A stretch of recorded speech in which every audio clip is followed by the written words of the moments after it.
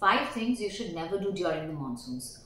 Avoid tying your hair if they are wet because damp scalp is a breeding ground for fungi, yeasts, bacteria and even lice. Similarly, do not hang around in damp clothes. Third, avoid heavy makeup. Fourth, do not forget to keep yourself dry and use an antifungal powder in all your body folds. Do not forget to use your sunscreen during the day. Don't forget ultraviolet A penetrates clouds too. Last but not the least, avoid wearing denims, especially if you think you're going to get wet in the rain, because if you sit in those damp denims at work all day long or in your college, you will certainly breed fungi.